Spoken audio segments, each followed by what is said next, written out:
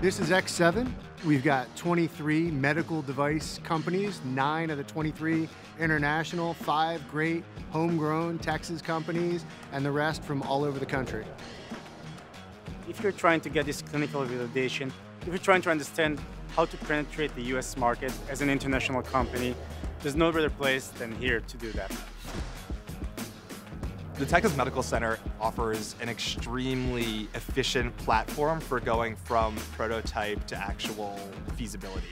We have 70+ hours of curriculum, 250+ advisors, 2 great strategists on staff, Lance and Gwen.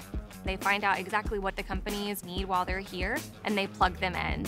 The first day we were in TMC, we were able to meet with the head of emergency from a number of different hospitals. I got appointments at Texas Heart, MD Anderson. I've been inside Methodist. I've been inside the VA.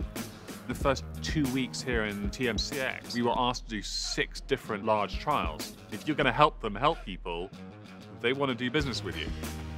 A typical accelerator company with seed, pre-seed funded does really well through our curriculum, but those later stage companies are getting just as much, if not more traction because they can roll out directly into the hospital system. We're not going to bring a company in that doesn't already have an established market fit. We go to our member institutions and we ask them what they're looking for. People that we could have cold emailed for the next 10 years and never got close to. We've actually been approached by people outside of the medical industry. NIH, for instance, NASA. I had never considered that our technology might wind up in space. Whether it's from Johnson & Johnson or clinicians within the hospitals, we bring in the world's leading experts. They had 4 procurement people from different hospitals come here and just explain the process.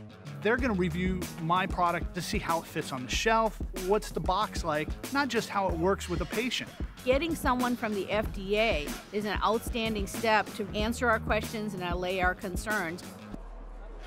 The idea to bring not only capital and entrepreneurs, but also industry and the like here to Houston, that's all part of the plan. This whole building, 700,000 square feet, we're looking to turn into an innovation neighborhood. At the Center for Device Innovation, we have mills, lathes, 3D printers, access to experienced machinists, which can actually operate all of these machines. They can provide perspective. Part of the great thing about the program is, everybody's not at the same place in their development. So you've got companies that have raised 30 million plus that can offer the value of their experience. As a first-time startup owner, there's a lot of things you can do wrong. And to improve your success rate, it's better for you to learn those lessons from people who've been through it before. I think it helps that no one is actually directly competing with each other. We provide each other with introductions, with whatever resources or advice that we have. Whether it be the mentors or our peers, all of the people that we've met so far have provided us with help. And it's more than just sort of like professional advice on, how to make your company successful. They're really a great support net when you come to Houston from somewhere else and help you to get situated here and become a part of the community. These companies are graduating with 3, 4, 5, 6, 7 signed agreements in 4 months. Pilot agreements, co-development, sales, clinical trials. That's real traction in a very short period of time.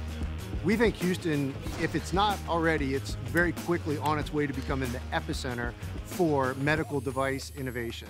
The capital is coming, the startup companies are coming. This is a very robust and rapidly growing ecosystem, and it shows no signs of stopping anytime soon.